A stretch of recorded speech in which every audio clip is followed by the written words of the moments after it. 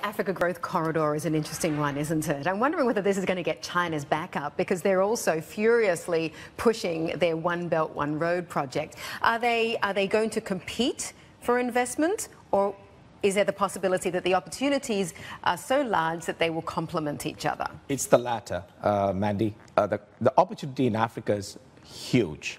So I view these as complementary efforts, and the winner is going to be Africa. Africa needs funding. The opportunity is huge. If you just take infrastructure in Africa, today I think the estimated spend is about 50 billion, but the deficit is another 50 billion. If you look at the demographics of Africa, 2/3 of the population is under the age of 35.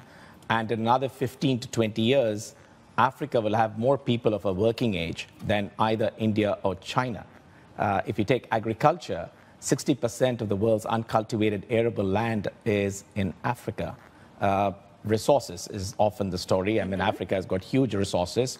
So there's a booming consumer there, and Africa is going to be the real next frontier for growth. So it's not just India, China, Japan, but also Chancellor Merkel recently, as you know, asked German companies to focus on Africa. So we are excited about Africa at Gateway, and everybody should be. Which particular countries in Africa?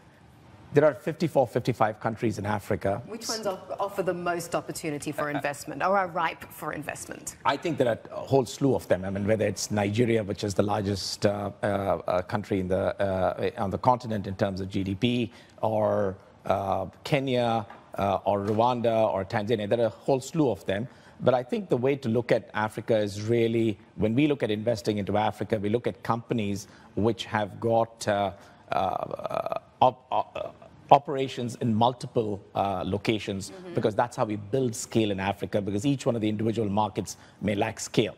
So one of the companies we have invested in, Liquid Telecom, we provide optic fiber infrastructure across 13 countries, over 50,000 kilometers of fiber.